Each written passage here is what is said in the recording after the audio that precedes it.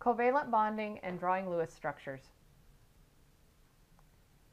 All right, so let's just remind ourselves a little bit about chemical bonds and the octet rule. So remember, valence electrons in atoms interact to form chemical bonds with other atoms.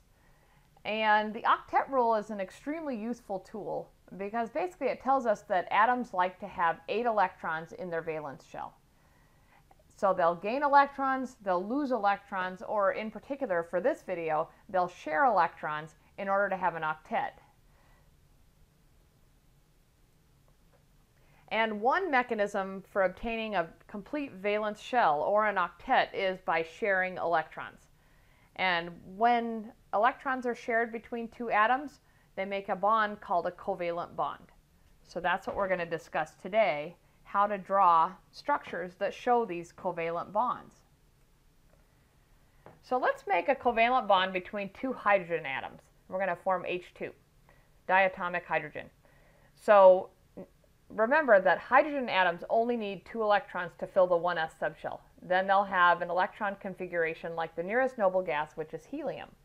Now each hydrogen starts with a single electron, and if 2 of them get together, then they can each share the other hydrogen's electron and form a covalent bond. So that's what these pictures are showing right here. So here's one Lewis diagram of one hydrogen atom. Here's another one of another hydrogen atom. They get together, they have 2 electrons there that they're sharing now, so they each have a full valence shell, which for hydrogen is 2 electrons, and they're going to form H2. Now this line here, I kind of snuck that in there, but basically that line represents these 2 electrons. It gets kind of laborious to draw out all these dots, and especially when the structures get large, so we just draw a dash to represent 2 electrons. And the final thing about this is that this bond is called a single bond. And so basically it's just sharing 1 pair of electrons.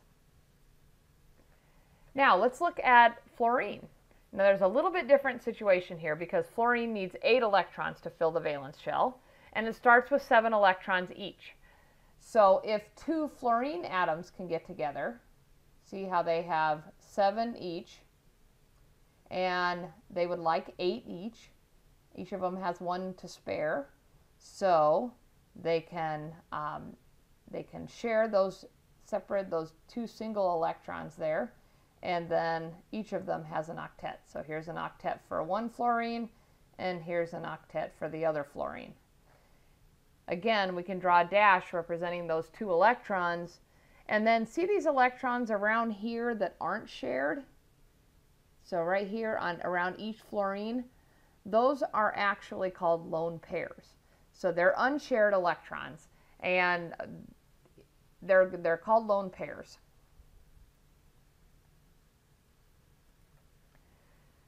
Now, what about a covalent bond between different elements? So let's go ahead and look at HF, so hydrogen fluoride. So each atom starts out with an odd number of electrons. So here's hydrogen with its 1 electron, and here's fluorine with its 7 electrons. It would like 8. Hydrogen would like 2. If they get together and share these 2 electrons, then now we have a bond here. So that's a covalent bond, shared electrons, and then these lone pairs, fluorine still has those.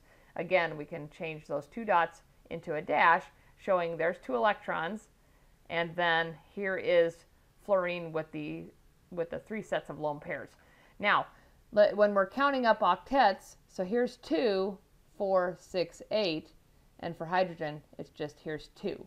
So each of them has a complete valence shell, just like they would like. Now, I've been showing examples of 2 atoms getting together and forming a covalent bond, but as you may suspect, you can have more than 2, basically in a structure. Now, each given covalent bond is only going to be between 2 atoms, but and it'll still represent 2 electrons, but we can have more than 1 atom bonded to this central atom. So let's look at hydrogen and oxygen atoms. Now, oxygen has 6 valence electrons.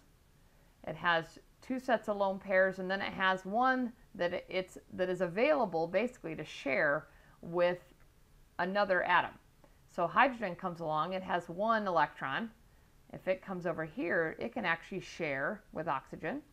So hydrogen now has 2 electrons, it's happy. Oxygen has 7 electrons, a little happier, but it wants 8. So what can we do now to fix that problem? Well, we can include a second hydrogen atom, and that's what it's going to take.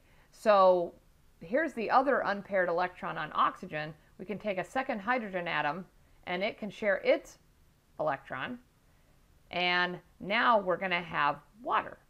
So we can see water has 2 bonds, or oxygen in water has 2 bonds to hydrogen, 1 to each hydrogen, covalent bonds, and then it has 2 sets of lone pairs.